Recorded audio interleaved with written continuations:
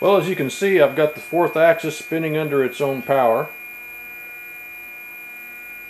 and it just set up in front of the router right now. You can see the router with the bit in it right above.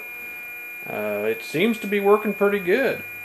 I won't know for a while. I've got to build a stand that'll get it down and bolt it to the base of the router table so that it can't move, and get everything lined up before I try to cut anything. But tonight I just finished the wiring and wanted to see it spin.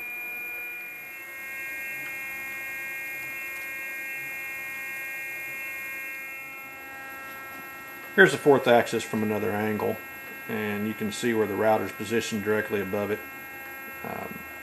It looks like a sound setup to me. I'm hoping everything will be rigid enough and I can get everything built in the next week or two or three and try some cuts with it.